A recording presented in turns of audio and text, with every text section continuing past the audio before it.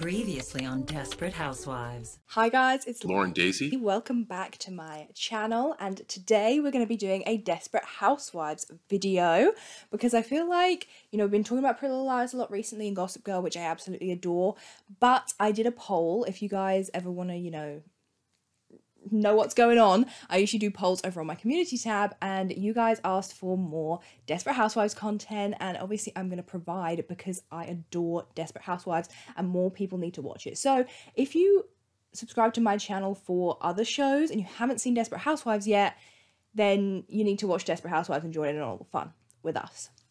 But today I am going to be ranking all of the Desperate Housewives mysteries. So how Desperate Housewives works is every season we start off with a new kind of big mystery for that season. So we've got 8 to go through today. That runs along the whole season, and then, you kind of get the big reveal at the end. So I thought it would be fun to go through and talk about these and rank them from the ones that I felt were the worst or the weakest to the ones that I absolutely loved, the best of the best, the creme de la creme, the ones that I enjoyed the most. So coming in at number 8, I have the Applewhite storyline from season 2. And I don't think this is going to be an unpopular opinion. I think across the board, people generally accept that this storyline is very problematic in the way that it was written and the way that it was handled. At the end of season 1, we see a new family move on to Wisteria Lane, and that is the Applewhites. And we have Betty, the mother, and we have Matthew, the son.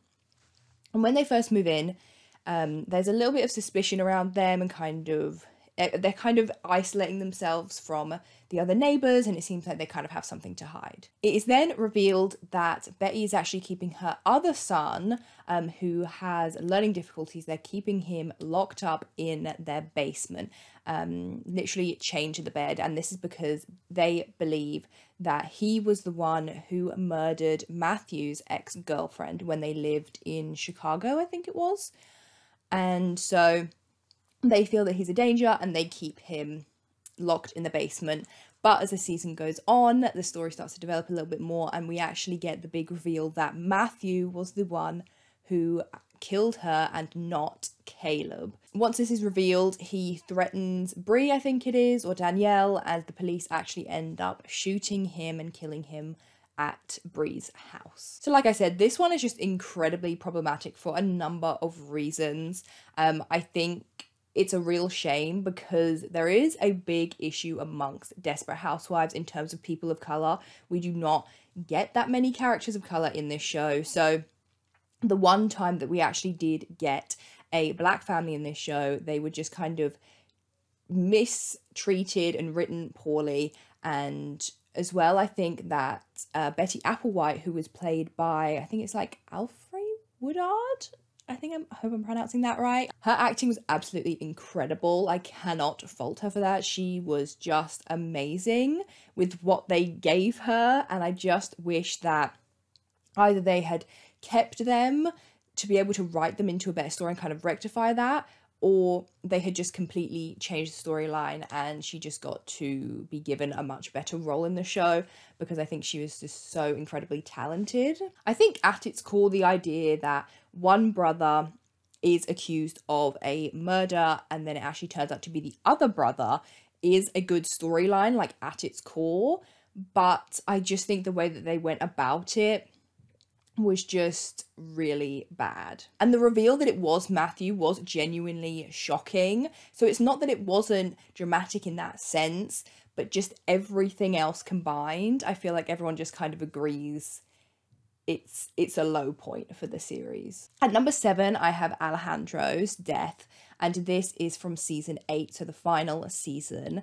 And I struggle, okay? Because I never want to be one of those people that's like, oh, the earlier seasons are so much better than the later seasons, because I don't always believe that to be true. And for me, I think the Desperate Housewives was good completely throughout. I absolutely adored it the whole time. But I do have to say that the actual mystery element of this season is definitely one of my least favourites. So for this one, we've kind of heard about Gabrielle's stepfather and how he abused her throughout the series. And then it is revealed that he was actually alive She thought that he had died, but he's actually alive, and he comes back. And so when he tries to threaten Gabrielle in the house, Carlos hits him over the head with a candlestick and accidentally kills him. And this season is about the girls taking his body and burying it, all 4 of them, and then all of them kind of being involved in this murder and trying to cover it up. And that's basically this whole season. It's just, are they going to get found out? Are they not? And ultimately, Karen McCluskey ends up taking the fall for this because she is going to die in a few days anyway. So she takes the fall for the girls and they end up going free. And I understand what they were trying to do with this dynamic. They were kind of trying to flip it, because usually it is the 4 girls like trying to figure out the mystery and solve the clues and everything, and we're kind of watching along also trying to figure it out. But this time it's flipped in that they are the ones that have caused this big mystery and everyone else in the show is trying to figure it out. So I understood where they were going with it. I just don't think it paid off for me. I feel like when Bree had received that note, which was identical to the one that Mary Alice received, I was really excited because I love, callbacks to earlier seasons. So that was a really good moment. But I think after that, it just kind of went downhill for me, because one of my personal favorite parts of this series, and I think you'll know that if you watch my videos, is the female friendship element of this. It's why I love Pretty Little Liars so much. And I just think that by dividing the girls in the way they did in this season, it just made me like it less, because I really love their friendship. That's, for me, the heart of the show. So to see them all fractured and turn on Bree and all this stuff, I just didn't really like that. We also had, Carlos and Susan's guilt, which obviously you would feel guilty and that's fine, but I just feel like it got kind of annoying. And then when Susan painted that picture of them over the body, I was like, are you serious? And her whole art storyline I've always just found to be dull. So when that started getting more airtime, I was like, I don't know if this is a season for me. I also feel like with other ones, the mysteries are the central theme of that season, but that kind of splits off, because usually it's not actually to do with the girls specifically, right? As we go through, you'll see it's usually to do with other people that have moved to the lane, or husbands, or whatever it is. And the girls kind of like figuring it out, but they're also following their own stories in the meantime, right? Whereas this time, I felt like we didn't really have that. Everything was centered around this death. And I think that's where they lost me, because I wasn't enjoying this part of the show so much. There wasn't really anything else I could focus on to enjoy instead. So yeah, which is a real shame, because it is obviously the last season, but we have a lot of other good ones to talk about. So, they can fumble a few of them. It's okay. Okay, guys, I am sick. Sick. And that's why I look a little bit more rough than I just did in the last clip. But I'm also going on holiday, so I was like, I gotta get a video up for you guys before I leave. So watch the ads on this video and do your girl a favor. I look so rough. My nails are chipped because I haven't done them yet in preparation for my holiday. And also, I swear I don't just wear this hoodie all the time, but I feel like on my channel lately it seems like I do. I feel like my hair, even though it's in a claw clip, is kind of giving like Rey from Star Wars. I once did that for work and it was a slay. I feel like maybe I should try that hairstyle again. Anyway, back to the video. Apologies for how my voice sounds. We're just gonna have to rock and roll with it, okay? Nice. So at number 6, I have Catherine Mayfair, and this is the big plot line of season 4. So Catherine is actually somebody that Susan knew way back when she first lived on the lane. The order that they move onto the lane is Mary Alice, then Susan, then Bree, then Lynette, and then finally Gabrielle. So this is just after Susan has moved in and before Bree has moved in. So Susan was the only one that knew Catherine and obviously Mary Alice. And so she comes back to the lane. And now when she lived here before, she lived with her husband Wayne and their daughter Dylan. And Dylan was friends with Julie. So she's moved back and they kind of get this feeling that Dylan she's a little bit different. And when Julie's talking to Dylan about stuff they used to do together, Dylan doesn't really remember it. So everyone's a bit like, what is the deal here? Catherine's acting a little suspicious, right? We then find out that the real Dylan actually died when she was a kid. And what had happened was Wayne was abusive to Catherine. I can't remember if he was abusive to Dylan as well. I think it might have just been Catherine. And something had happened where I can't remember who it was. I can't remember if it was Catherine or Wayne. I'm going to have to check the clip. But one of them put Dylan's toy on top of the wardrobe. And Dylan, attempting to get her toy down, accidentally pulled the wardrobe on top of her and it crushed her. And that was how she died. And Catherine didn't want to tell anybody about this. And she also wanted to escape from Wayne's abuse, I think was how it lined up. So she actually fled. She left and she went to Romania and adopted a little girl who she felt like looked like Dylan, and then brought her back and raised her as Dylan. And Wayne thinks that this daughter is actually his daughter, so he kind of tries to get back involved, and it basically ends with Dylan finding out the truth about who she really is, and also Catherine ends up shooting Wayne. That's kind of like the big reveal at the end. So for me, I actually really like Catherine's character. I mean, she goes to some crazy places in the seasons after this, but I actually preferred her after this season. When she first showed up, she was kind of cocky and they had that competition between her and Brie. Whereas I actually really liked when all of that was done and her and Brie became partners. I thought that was a really nice friendship that they had there. So yeah, I preferred Catherine after this season. I found her a little bit unlikable in this season. I didn't warm to her as quickly as I did some of the other characters that they bring into the show. I think the reveal was dramatic. I mean, when they actually showed the flashback of what happened to Dylan, me and my boyfriend were like, Jesus Christ, that's intense. And so it was impactful in that sense, and also Catherine kind of getting her revenge on Wayne, and that whole dynamic was really intense. But I just feel like at a point it got a little bit convoluted and unbelievable. And I know that, you know, quite a bit of Desperate Housewives has that element to it. It's very like camp. If you've I don't know why you'd watch this video if you've never seen it, but if you've never seen it, it's so like kind of like dramatic and like, you know, it's almost like soap opera, like that kind of vibe sometimes. But I feel like a lot of people also have this criticism about this storyline, that how would she get Dylan to truly believe that she was her mum? Because at this point she's like 5 or 6. If she'd been like a baby, I feel like it would have made more sense for her to not really know that she had been swapped out. But like, at what point did she genuinely believe that Catherine was her birth mum and not her adoptive mum? And also, like, surely when she brought her over from Romania, she would have had, you know, she would have spoke Romanian and she would have had a Romanian accent.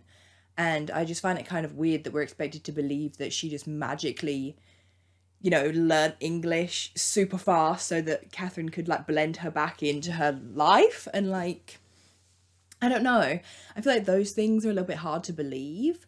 But, you know, I still did very much enjoy this season. And I think, like I said, I'll probably do a different episode of I just watched too much TV. I'll probably do a different video where I actually rank the seasons, because I think that would be a different ranking to the mysteries themselves. Because like I said, aside from obviously season 8, these seasons have a lot of other stuff going on in them, which I do really like.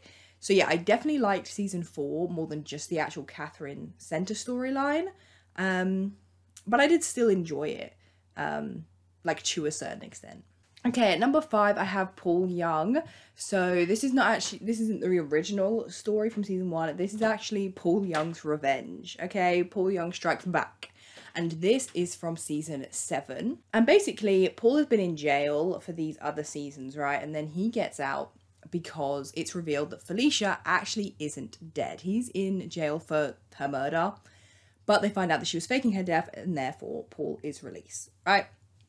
And he moves back to Wisteria Lane, and he wants to basically destroy Wisteria Lane. Man is on a mission, and because of that, his tactic is... See, I didn't know anything about this because to my knowledge, maybe I just don't live in this kind of community, but in my experience living in the UK, I don't know if we have this, but in America, apparently, I always love this. I think I've said this before, but like on my Aria's A video, I think it was, and my Alison De Laurentiis video, I always call out to the Americans to teach me about these things, and you guys always come in clutch in the comments, and I always learn so much from reading your comments, so I absolutely love them. But apparently there is this thing called the Homeowners Association, right? Or something like that. I can't really remember what it's called. Is it the Homeowners Association? Basically, because they all live on Wisteria Lane, right? When things come up that they have to vote on, everyone gets one vote per house, right? And I feel like it's kind of a weird, like, concept, because you think that just the person that lives in the house would get one vote, but no, you get a vote per house. And so Paul's plan is to propose that they make some of the houses halfway houses, which basically means that people that have just come out of prison can live there. And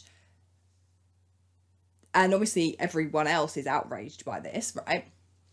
But what he does is he goes round and buys the houses, right? He buys the houses from people. He buys one from Mrs. Briggs, from iCarly. He buys one from Bob and Lee, which was like a big reveal that they had caved and sold him their house. Oh, be real. Some other people I can't remember, but basically that was his plan, right? And then because he owned like 6 houses or something crazy, he got 6 votes because he owns the houses. It doesn't matter who lives in them. He gets the votes, which to me, when I was watching this, me and my boyfriend were like, this is such a crazy concept. Like, I need to know more about this. Americans, I need you to tell me more about this concept, because basically here, at least where I live anyway, everything's kind of decided by the council. Like, people don't really get a say. You kind of just vote for who you want to be your, like, house representative. And then I think you have, like, neighborhood, like, committees and stuff. I'm not involved in my local neighborhood politics. I won't lie to you. So maybe I'm just completely out of the loop on this, and this is something that we do, but it's not something that I know about. So anyway, that was a long, convoluted explanation, but that's the tea. Paul is buying up all these houses so that he can basically, you know, ruin Wisteria Lane and turn all of the neighbours against each other, right? Because obviously when someone sells their house, like when Bob and Lee sold their house, they became public enemy number 1 against everyone else who was against it, right? I know a lot of people don't like this one, but for me, Paul is my guy. I love that man. Like, he's so shady. Like, he is so shady, but honestly, I live for it. And like, he's actually hilarious. I feel like he's underrated. Nobody's talking about the hilarity of Paul Young, because this man just has so much sass that lives within his bones, and he's just so deadpan, and it's so funny.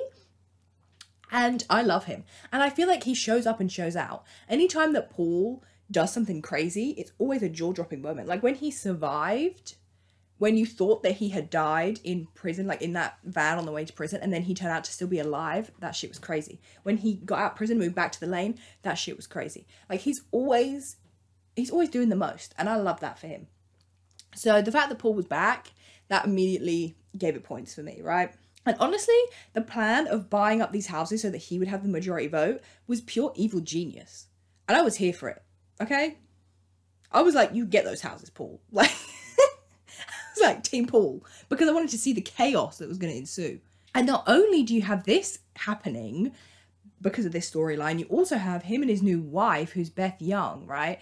And the drama of that. And Beth not being accepted by the other housewives. But then you actually find out that Beth is Felicia's daughter, okay? The person that framed Paul Young for murder because she was trying to avenge the death of Martha Huber, because Felicia and Martha, right, they were sisters.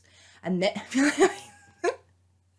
feel like I'm explaining like gossip to my best friend Miranda or something. I'm like, and basically this is what happened, right? You're never going to believe it. So, so basically you had Martha Huber, right?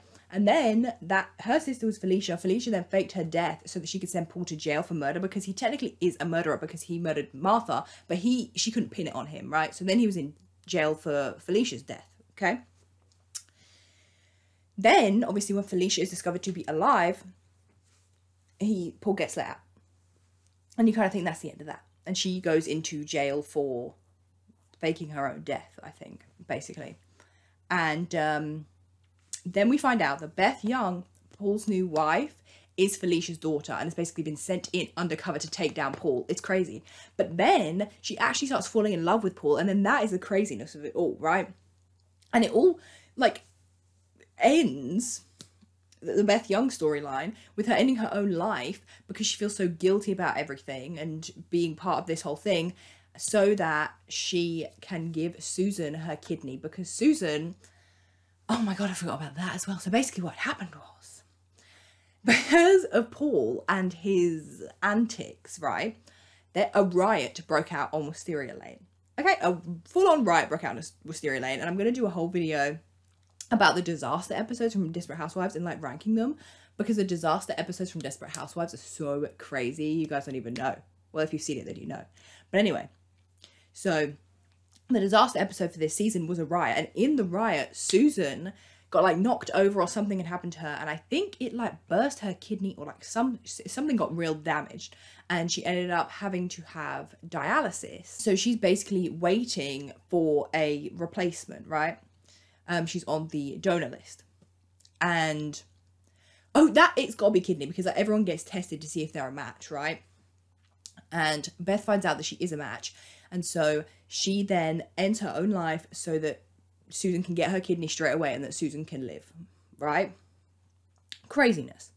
Then what stems from this is Susan then feeling indebted to Paul, because obviously Paul now lost his wife so that Susan could live. So then she starts getting this budding friendship with Paul, which is crazy and such a weird dynamic. And then she has that dream about him in the shower, and that was crazy.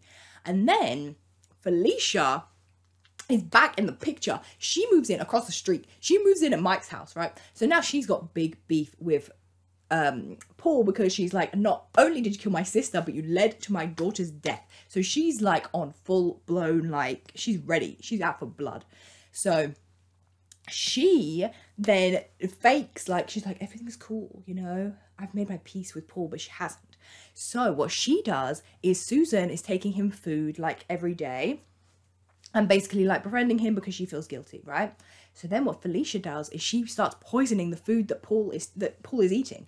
She poisons it at Susan's house, and then Susan takes it to Paul to cut ties with Felicia from it, right? And then what is so crazy about this, and then Susan finds out that this is happening, right? Because Paul almost dies, and they're like, you're being poisoned. How are you being poisoned? And he's like, oh my God, it's Susan. Susan is poisoning me, right? So he accuses Susan of poisoning him. And then Susan realizes that it's Felicia, because obviously she knows she's not poisoning this man, right? She got no beef. She got no qualms with this man. So then she has just made brownies, and they were supposed to go to Paul, but Paul's too sick. So then she sent them to a kid's fundraiser instead. So she has to go in there and be like, these brownies are poisoned. The brownies I bought are poisoned, which was just insane. Absolute insanity. And then basically Felicia ends up holding Paul hostage in Susan's house and tries to kill him. And then Susan comes in and saves him. And then Felicia, like, flees the scene. But then she ends up dying anyway because she crashes her car into an oncoming truck.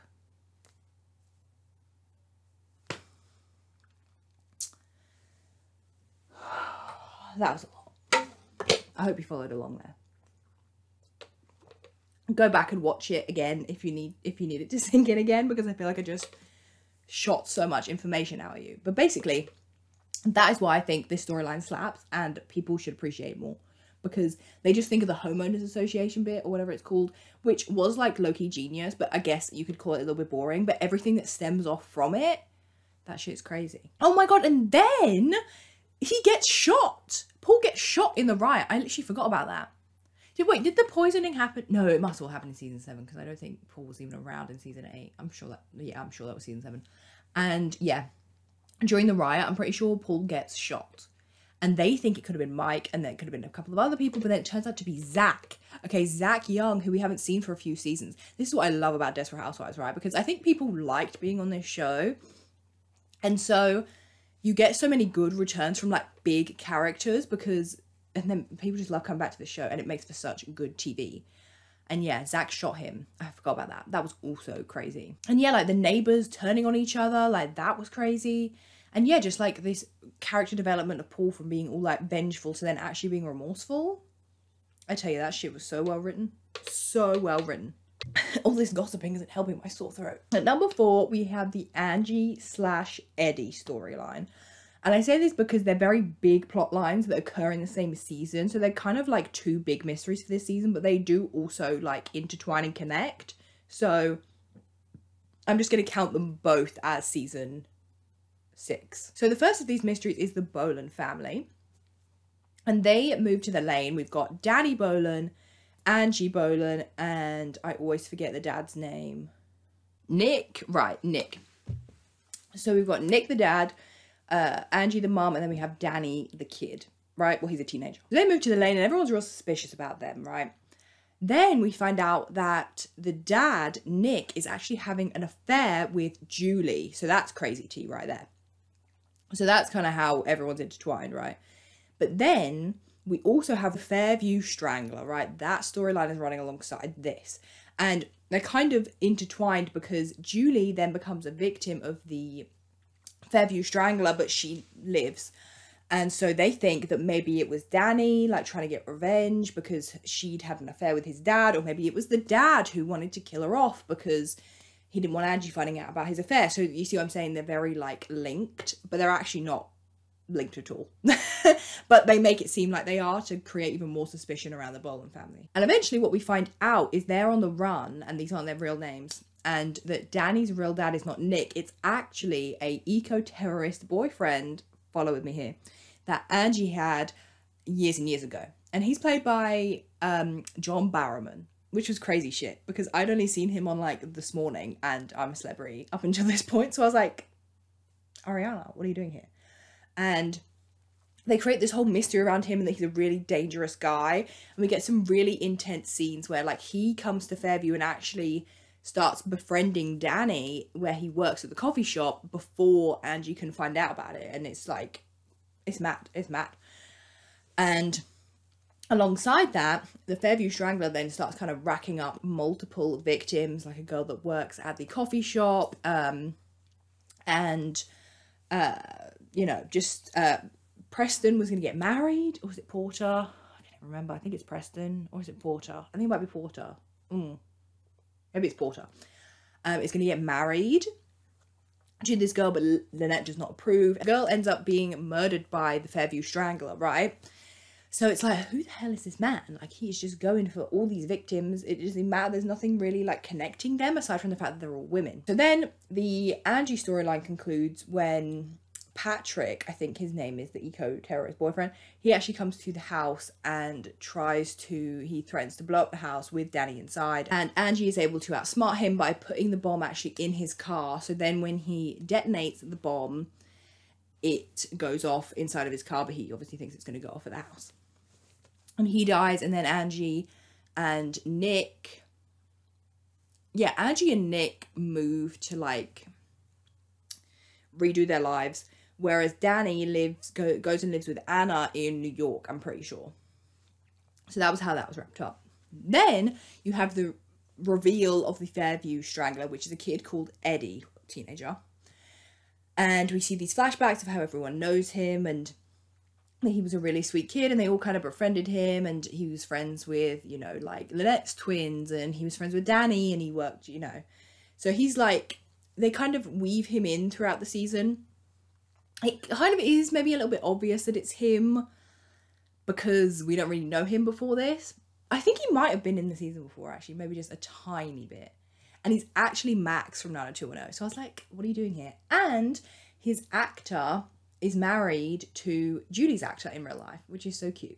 Anyway, so I think I was still shocked, actually. I don't know if I guessed it was him. Maybe we did have an inkling that it was him, but the reveal was still really good either way. And he ends up killing his own mum. And it's like a big, like, huge storyline. And the big tension is that at the end, Lynette goes to see him and they don't, like, discover that he's the killer. But then she goes into labor and he actually helps her give birth to her baby. And then she convinces him to turn, like, himself into the police, right? And that was crazy. That was so intense. It was really dark and it was really shocking, that storyline. But then also the Bolan storyline was really good and really intense. And there was like flashbacks and, you know, you're kind of piecing together what is the story here, which I also really liked. And also just aside from that, I really loved Angie. And I wish that she had been in it for longer because she's actually one of my favourite characters from Desperate Housewives. So yeah, I really liked this one. Okay, breaking into the top 3.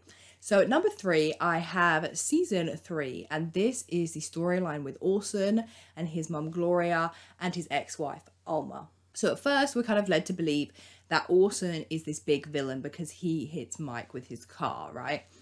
And they kind of plant these seeds of that he had killed his ex-wife, and now that he's married to Bree, he's going to kill her as well. But then it actually turns out to be like a kind of complete misunderstanding, and actually he was, I mean, he did still hit Mike with his car, so he's not totally innocent, but he was like the innocent one because everything else had actually been orchestrated by his mum Gloria, who's big evil, and his ex-wife Alma, who's like kind of evil but also just like really obsessed with him and like led on by Gloria, right? Gloria's the real mastermind here. And let me tell you, this one was wild. Like from the get-go, this one was absolutely wild, and it had me hooked. Because they were making it seem like he had killed Alma, but then Alma shows up and you're like, oh my god, she's actually alive. So then it's like, well, what the hell is going on here? Then this storyline actually ends up being a direct cause for the shooting that happens in the supermarket, which is the disaster episode for this season. And because there's a death, which is Monique, who Orson was cheating on Alma with, and they end up killing her. And Mike went to that house. He was doing work for Monique. Then they try to plant it on Mike and make it seem like Mike was the one who killed her. And that was why Orson hit him with his car, because he saw Orson that night, right?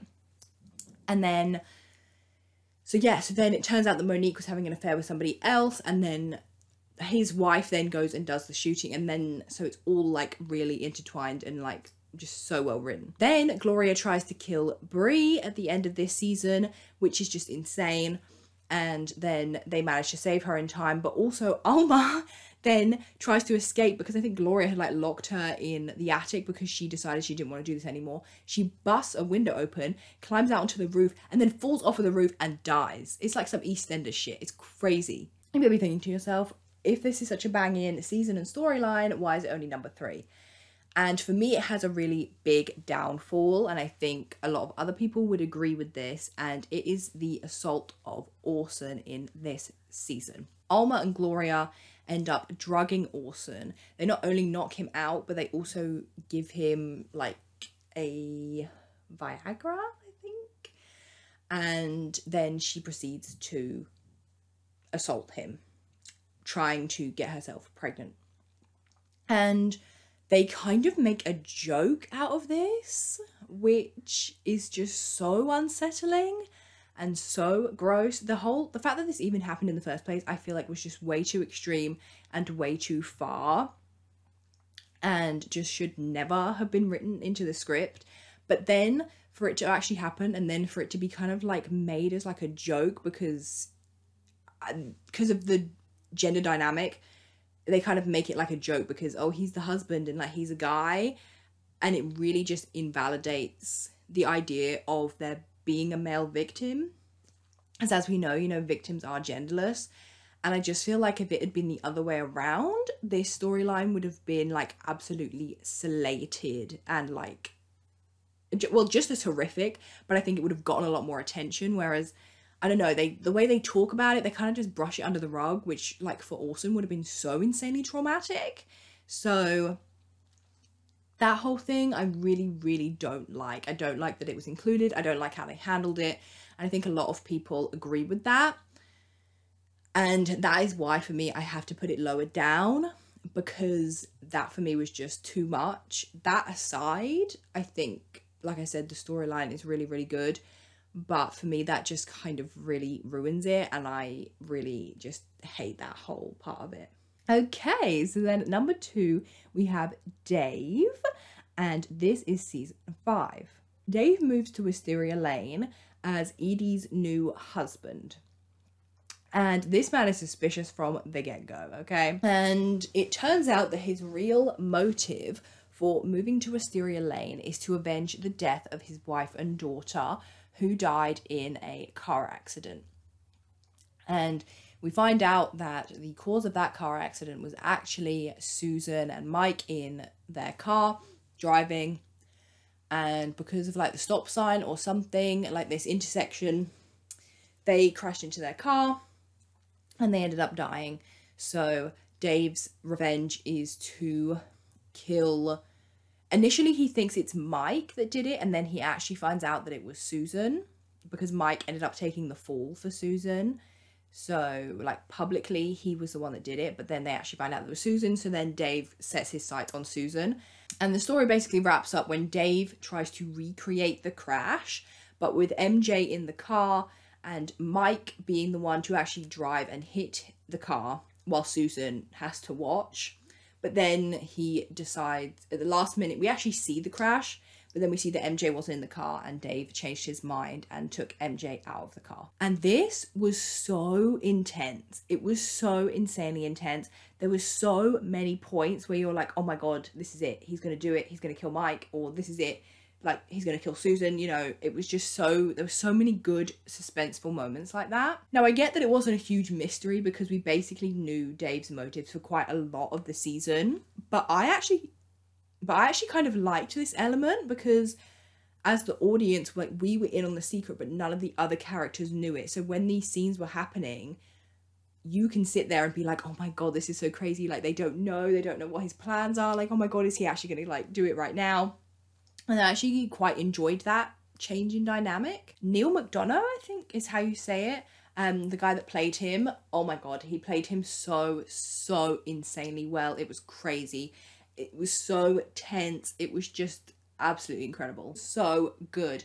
And then they had like the bar fire, which was crazy. And then him blaming the fire on one of the twins and the drama that came from that. And also the fact that when Edie finds out the truth about Dave, she then dies before she's able to tell anyone about it. So his involvement in this mystery directly leads to her death, which is crazy as well. And I think the only thing that I would change about this is that I wish they had brought him back, honestly.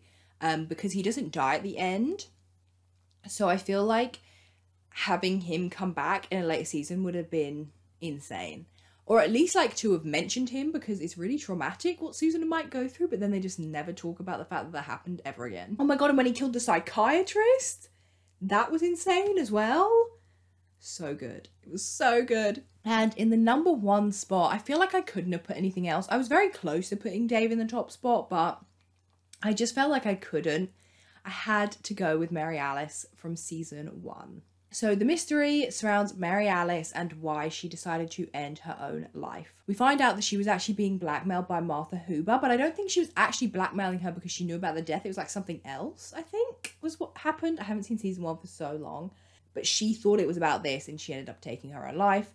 We find out that the secret she was hiding was that she and Paul had actually taken Zach when he was a baby because his mother was a drug addict, and they had either adopted him or were going to, or something like that, or maybe they'd just taken him, I can't remember. And basically Deirdre came to take him back, and Mary Alice did not want to hand him over, and she ends up killing Deirdre. They put her into a toy trunk and bury her under their pool, and that is what everyone is trying to figure out, right? And that is the reveal at the end. But because Mary Alice is dead, obviously she can't go to jail for it, and everything just kind of like subsides. And honestly, this mystery was so great. There were so many twists and turns to it, and so many things that like came off of it. We had that was the reason that Mike was there, because that was also kind of a mystery. Like, what is he trying to figure out? But he was trying to figure out what had happened to Deirdre, his girlfriend, and, you know, where she went, if she was missing or if she had died. And then obviously we know that Mary Alice was the one that killed her, so that's the link there. And we find out that Mike is actually Zach's dad. So that was crazy as well. You know, you had the suspense with Paul, and is he really evil? And then did he die when he went to prison? And then he ends up killing Martha Huber because she was the one that sent the note, and that crazy drama. And then obviously Felicia comes and everything, and she fakes her death. We have that Paul almost ends up killing Edie because he thinks she was the one that wrote it, but actually she just took the paper from Martha because she was staying at her house, So there was almost that mess up. I just feel like it is the quintessential Desperate Housewives story. It's the OG. It's the story that started it all. And not only is it obviously the first season, but it just really sets the tone for how the rest of the show is going to be, with that big mystery that like runs along the season. And you have, this is how we're introduced to the girls, and their friendship with Mary Alice really connected them to the mystery a lot more. And just so good, so good. And obviously you have Mary Alice is the narrator of the show, and throughout the rest of the seasons she just narrates kind of like how Meredith Grey does, that kind of style where she speaks like at the beginning and she speaks at the end. Whereas in this one, because the plot line was about her voiceover feels a lot more impactful, and it, you know, was kind of her commentary as well on what was happening, which was really interesting and fun, and we don't obviously get that in the rest of the show. And yeah, I feel like it just absolutely set the standard and the format for the show. And then it is still being called back to later on. Like obviously Paul comes back for his revenge, and that's because of how everyone had treated him and what happened to him in this season with Felicia and Martha and Mary Alice's death. Mary Alice's death continues to affect the girls in later seasons, and then ultimately cut to season 8, and then Bree receives a note exactly like the one that Mary Alice received in this first season. And so I feel like it just has such impact, and it's just so good. Okay guys, so that is me ranking every single Desperate Housewives mystery, from the one that I liked the least to the one that I liked the most. And I would love for you guys to let me know in the comments if you agreed with my ranking, if you didn't, which ones did you really like, which ones did you not like. And yeah, I will see you guys in my next video. Make sure that you like and comment and subscribe. And what else? Follow me on Instagram. I also have a vegan Instagram if you guys are interested in that. Yeah, whatever you feel like. You know, join the fam over here. It's good. It's a good time.